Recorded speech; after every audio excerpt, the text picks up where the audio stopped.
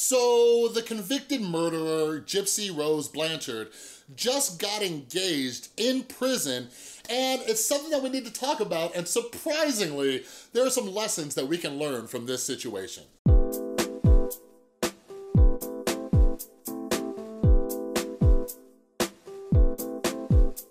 What is up, everybody? This is Chris from the Rewired Soul, where we talk about the problem, but focus on the solution. And if you're new to my channel, what I like to do is pull different topics from pop culture or the news and try to see what lessons that we can learn from them. So if you're into that kind of stuff, make sure you subscribe and ring that notification bell. So, I did not know who Gypsy Rose Blanchard was. Some of you might not know who Gypsy Rose Blanchard was. Unless you're like somebody new and you just found my channel because of this video. In that case, subscribe, notification bells turned on. But anyways, Gypsy Rose Blanchard is a convicted murderer. She murdered her mom, all right? And she just got engaged behind bars. She is serving another 10 years in prison for this murder. And some of you are like, wait, what? She murdered her mom? Like, on the surface, it's like, that's terrible. Underneath the surface, it's terrible too. Like, murdering your mother is terrible. But this is a very fascinating story. It's something that my beautiful girlfriend Tristan told me about, and I had no idea. How did I not know about this story? So, my girlfriend Tristan and I, we just started watching this show on Hulu called The Act, and it is a series about this story, all right? And it is fascinating and crazy, and I thought about doing videos on it. I might. If you want me to, let me know down in the comments below, or just give this video a thumbs up so I know that you like this, if you want me to talk about it. But anyways, I'm gonna give you the TLDR of this story.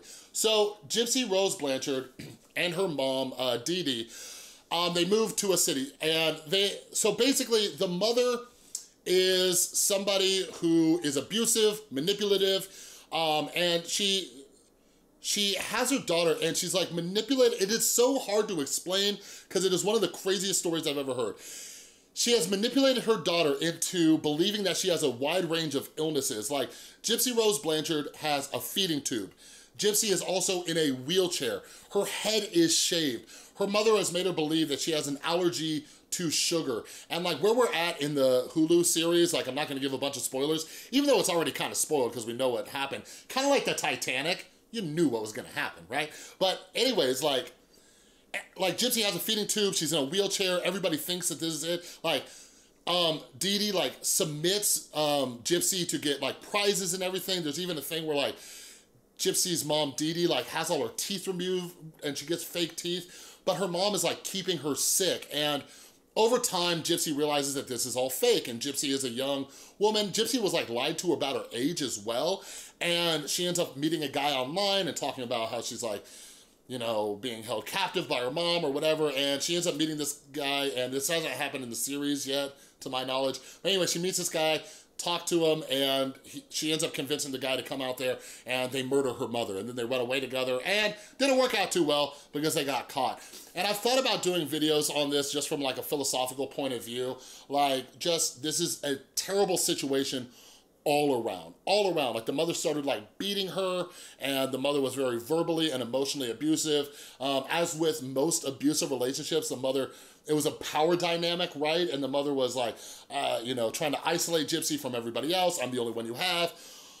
Keeping Gypsy medicated. Like, it is an insane story. If you have Hulu, watch The Act. It is absolutely bananas. But anyways, Gypsy's engaged now.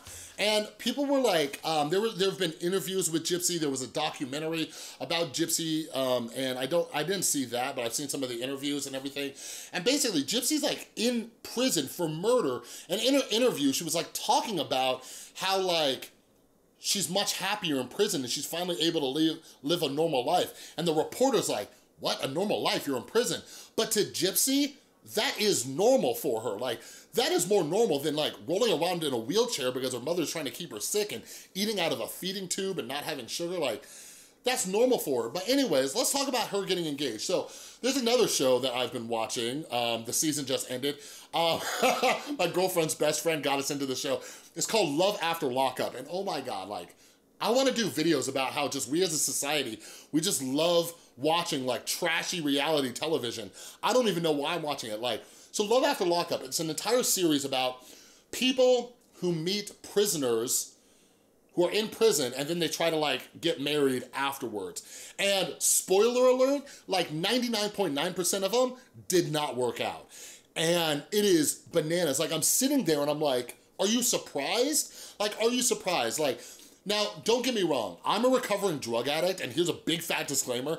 I used to be an awful person. The only thing that separates me from some other people is the fact that I didn't get caught. So I'm not saying that don't give people a chance, don't think that people can't change, because I'm living proof that you can. I used to be a complete piece of human garbage, and now I'm a pretty decent guy. So I'm not saying that, you know, nobody can be reformed, but like there's one situation where, you know, there's a guy, Clint, and he starts dating a woman in prison. She gets out.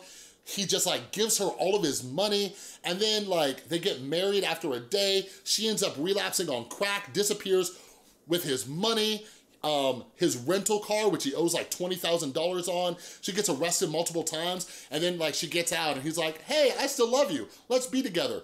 What? Right? There's another guy who was dating a woman in there, and he went broke too, giving her all of his money to feed her addiction while she was in prison. That didn't work out. Is that a surprise? There's a woman who dated this guy in there. They got out, they were gonna get married, and the guy was just not changed at all, and he like had like aggression issues, because for a lot of people, especially like in addiction recovery, a lot of it's the lifestyle that people have a problem giving up. And I'll say this, the whole prison system is an absolute joke, all right? So much of the prison system is not about rehabilitation, it is about punishment. And that is just scientifically proven not to work. Like, we need to rehabilitate people. So anyways, that's why I think when a lot of people get out of prison, it's an issue. So when we look at Gypsy Rose Blanchard and the fact that she got engaged, somebody is engaged to her, somebody asked this woman to marry her. Like, the whole time I was watching Love After Lockup, like, those of you who know me, I'm always trying to like analyze people and trying to get inside their mind and say, what led them to this decision? Like, what was this? Why did they do this? Why, like, with over 7 billion people on this planet, what made them say, you know what, I'm going to find somebody in prison, okay? And yeah, there was another woman from Love After Lockup who found a guy and got engaged to him, but the guy's still married to his baby's mama, and it just turned into a hot mess. And I'm sorry, that show is just like, I was watching it, I'm like, what is happening? But like, I kept wanting to watch. Pretty crazy. But anyways, like, what makes somebody want to do this? What makes somebody say, you know what, I'm gonna find this person? And like, we see this a lot, just like, not even with like prison relationships. Like, how many of us seek out somebody who is quote unquote broken?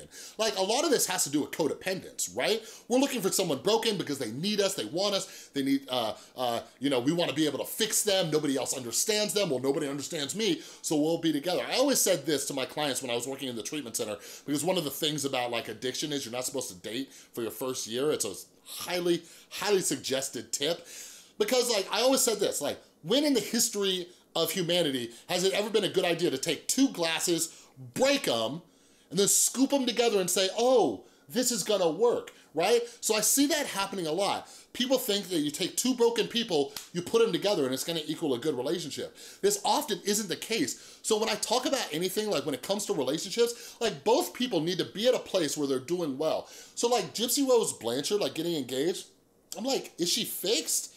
Is she better? Like, what has she shown to show that she has worked on herself and everything like that? But the thing is, like, we're not talking about her just acting a little kooky or even getting arrested on a drug crime. Like, this is murder.